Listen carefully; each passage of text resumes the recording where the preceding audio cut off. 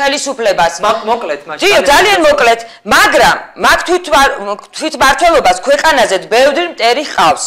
ბევრს უფთხოვს ტყუილუბრალო ძილსა და მოსვენებას. ამბობენ, რომ საშიშიაო, საზოგადოებას ეგუფლება მიენიჭოს, აუგზაური მოყვება, თავს გაიზვიადებს და მორჩილებიდან გამოვაო. თვითმმართველობასა და თვითმოქმედებაშია ჩვენი ხსნაო. აი ამას ამბობდა ილია ჭავჭავა. მადლობა, ბატონო ზურაბ, გისმენთ. შემაჯამებელი სიტყვა თქვენი. ხო, რა შეიძლება გითხრათ, ხო, ჩემი პოზიცია.